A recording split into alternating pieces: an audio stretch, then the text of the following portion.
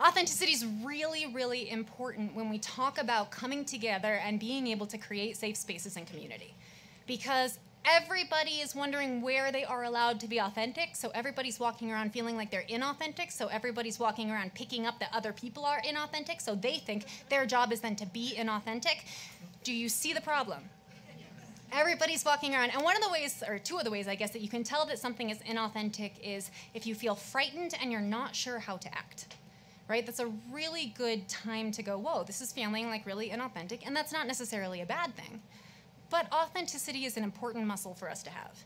And one of the places that is the most inauthentic place in the world, where you will feel scared and feel like you never did it right, is the job interview. Because there you are, trying to be the most perfect cog to fit into